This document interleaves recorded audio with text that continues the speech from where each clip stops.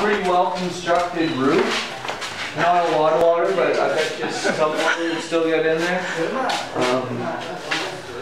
In my opinion, just stacking rocks above your head, not a great idea. But, you know, to each their own.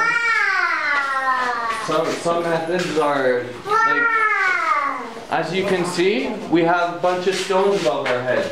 And if you look 10 feet this way, a bunch of stones on the ground. Safety. Think that's safe? Think this is gonna last that long? No, it's gonna end up like that.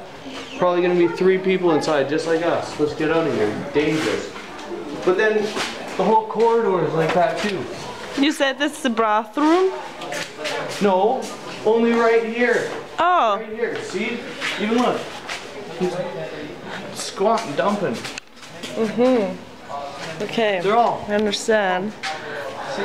I don't trust walking under this. How do I know? They might not have done a good job. Might as well try. Here it's good luck. You know,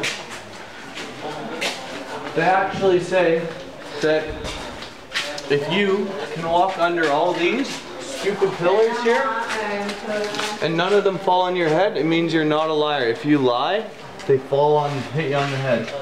So we're gonna see. So far I'm good. I haven't told a lie yet about this whole trip. Except for this stupid door. Hey, let's build a door that goes to what? Dirt? Hey, we need quick access to dirt. Build a door. Some other stuff's falling down in there too. Not very impressed if you ask me.